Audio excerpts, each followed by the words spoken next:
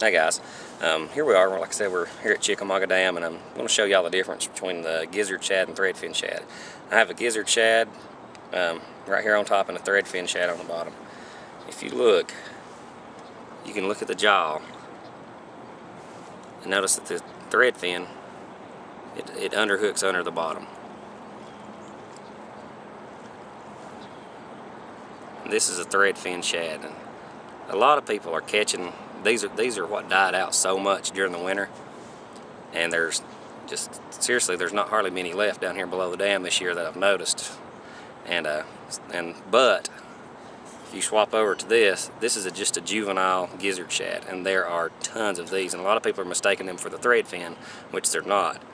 I mean, you can see the blunt nose rounded on the end, and the coloration is just not as much. Plus, you've got this little on the back of the fin. You have this little tail. It's not quite as prominent as it is on the Threadfin. You can see the Threadfin.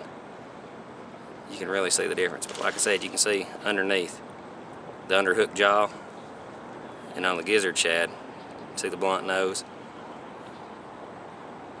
And that is your difference between a Threadfin and a Gizzard Shad. And also, the Gizzard Shad will get to be upwards of 3 pounds in some cases.